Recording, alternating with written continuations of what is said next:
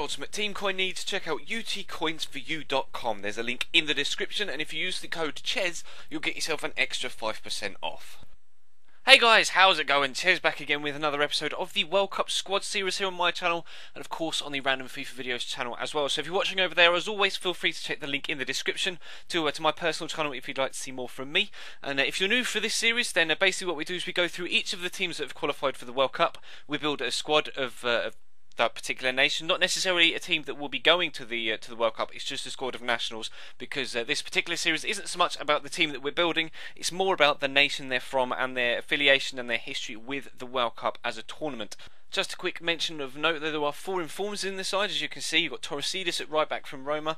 The right winger is Salpangidis. Up top we have second informer Mitroglou.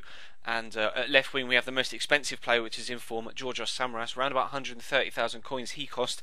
In general, personally, I didn't enjoy playing with this team, I have to be completely honest. Although a couple of players did stand out. Katsaranis, the right central midfielder, was very, very solid, as was the goalkeeper as well. But anyway, let's get cracking with Greece's World Cup history. Now, unfortunately, they actually don't have a detailed and deep tradition and history with the World Cup as a whole, as a tournament. After not entering the 1930 tournament, they failed to qualify for Italia 34 and France 38. Another non-entry in Brazil 1950 was followed by a further 10 unsuccessful qualification attempts before they finally managed to make it to a World Cup finals in USA 1994. Now, unfortunately though, the Greek side was eliminated in the group stage, losing all 3 of their games, scoring 0 goals and conceding 10. There were 2 4-0 defeats, one to Argentina, the other to Bulgaria, and the third game was a 2-0 defeat to the Nigerians. So not the best of experiences for their debut tournament.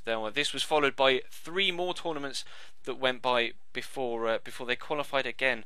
Of course, during that period between 94 and when they did qualify again in South Africa 2010, they of course did win Euro 2004.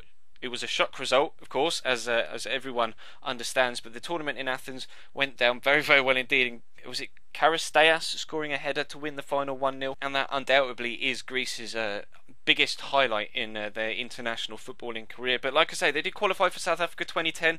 This time they were going to pick up some points. They got revenge on Nigeria, this time picking up a 2-1 victory to avenge that 2-0 defeat 16 years prior. Although they did in fact lose the other 2 games in the group 2-0 to South Korea and to Argentina again. So 2 of the teams that they met in the group stage at USA 94, Nigeria and Argentina, were actually in the group stage again in South Africa 2010.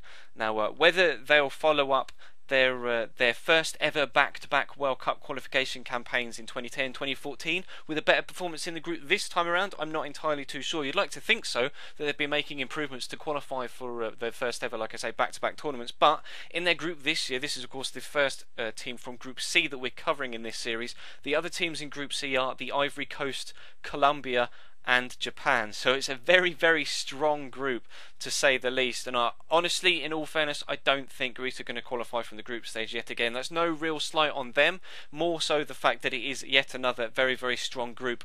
And to be fair, any of the teams from this group could go through first or second. If Greece turn up like they did in Euro 2004, they stand a good chance of going through, although I personally don't feel that they will. But if you disagree, and you think they'll get to the knockout stage, then feel free to let me know in the comments section down below.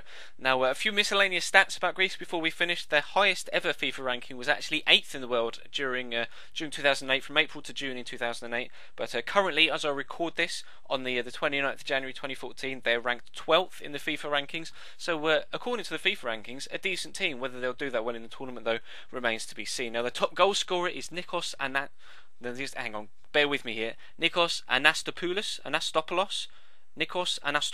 I think I'm getting that right. And then the most caps held by a Greek national is Georgios Karagounis with 131. So that's going to bring this particular episode to a close, guys. Please do feel free to leave the video a like if you could be so kind. Apologies again, as it is quite a short one, although there really wasn't too much to cover for Greece here. So hopefully the next one, which I think I'll do Japan or Colombia next. I haven't decided. So let me know down below whether you'd like to see Japan or any of the team, actually. Japan, Colombia or Ivory Coast in the next episode. Let me know, and then I will do the one that you guys select. But that's going to bring this one to a close. So thank you very much for watching, guys, and I will see you next time.